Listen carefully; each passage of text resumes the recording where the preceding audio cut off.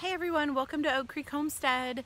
On today's video, we are doing a collaboration with Greeting Tree Farm.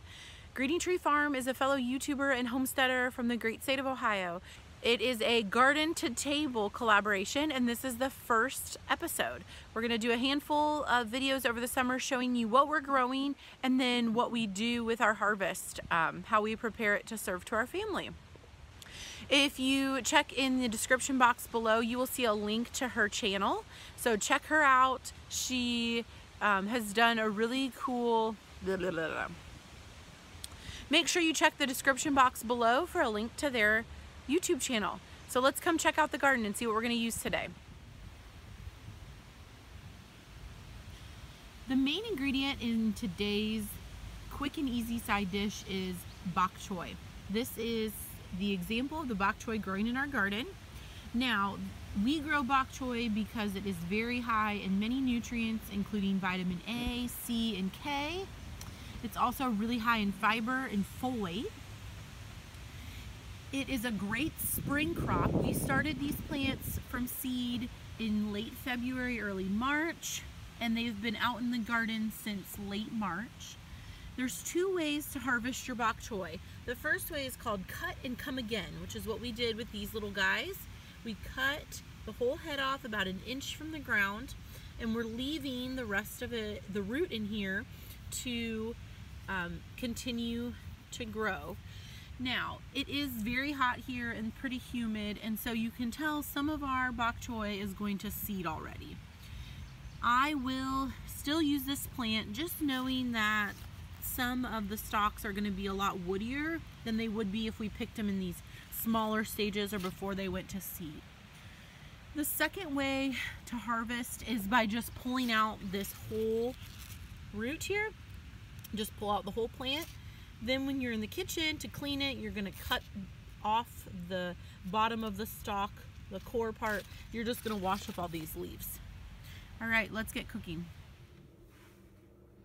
So to clean the greens, I cut the stem off, separate all the leaves, wash them one by one under some cool running water. Then I stick them in this colander with about a teaspoon of apple cider vinegar. Let them sit in cold water with that vinegar in them for about 5 minutes. Then I'm going to take this out,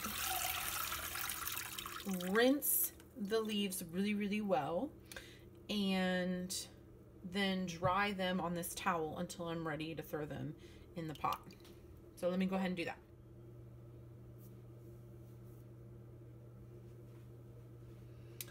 All right, let's get cooking this bok choy. It's only going to take us just a few minutes. One trick when you're using stainless steel cookware is to preheat it sufficiently. There's a test called the water droplet test that I learned about just recently, and it is amazing. Let me show you how the water droplet test works. So, water droplet test. With stainless steel cookware, it goes through a heating process where the pores kind of open when it's first heating, then when it's fully preheated, they close. And so the way to test if it's ready is by adding a droplet of water. If the water scatters and steams, it is not sufficiently preheated. So not quite ready yet. Let me just wipe this out real quick. Now I have my heat set at medium to high heat. Again, these bok choy only take a couple minutes. You don't want to burn them, so I like to cook them a little bit lower and a little bit slower. My cooking fat today is avocado oil, and I use about a tablespoon.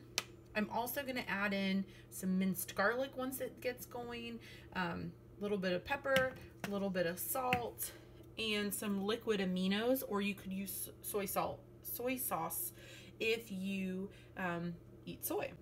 See how those are all scattering and then they kind of ball up to one big ball? So this means our cookware is sufficiently preheated. Now, because I'm going to add an oil, I want to just get this little bit of moisture out of there. The other key to stainless steel cooking is using a good amount of fat. This is avocado oil that we're using today. I use about a tablespoon. You could use coconut oil, olive oil. You could use bacon fat or lard if you have that on hand. This is most commonly what we use, so that's why I'm throwing it in here. It's all, so the oil is getting warmed up right now, and then I'm gonna add the garlic in and let that kind of warm up. I'm also gonna turn the heat down a little bit because I don't want my garlic to burn. I just want it to kind of saute in there for a minute or two. If garlic burns, it becomes really bitter. So you just want it to kind of infuse the oil. Again, turning the heat way down. And then we are ready to add our bok choy. I just add a twist of salt, a twist of pepper, and about, this is a half tablespoon measurement, and I'm going to add about half of this, so maybe a quarter of a tablespoon, about a teaspoon, or a little bit less, of the coconut aminos. Just going to give it a quick stir there. And as it wilts down, I'll add in more of the bok choy. You could use a bigger skillet and do this all in one bunch.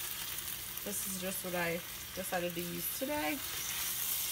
But basically, you just want those leaves to wilt down. See how my garlic is getting nice and golden down there? You don't want it to get, you don't want it to burn, but once these leaves are wilted, really, this is about finished. Now you can also put a lid on the pan and kind of steam it a little bit so the stems get a little softer, if that's how you like them. We like it a little bit crunchy. And I will serve this bok choy as a side dish to dinners, like with any type of meat, any type of side dish that you want greens for. We'll use it, I'll serve it as a side dish to eggs. Sometimes I'll chop all this up and mix it in with my eggs. It's really good. Just these couple more leaves to throw in here. Put the hot stuff on top. Just let it cook down.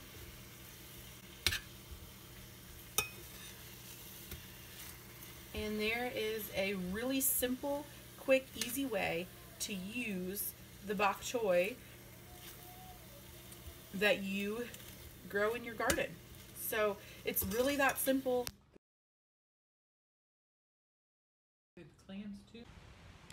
Thanks again for watching today. I hope you guys enjoyed this quick and easy preparation of bok choy.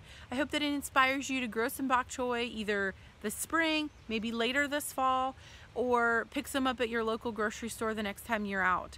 It's a nutritious and delicious side dish and can be paired with many different meals. Stay tuned to our channel.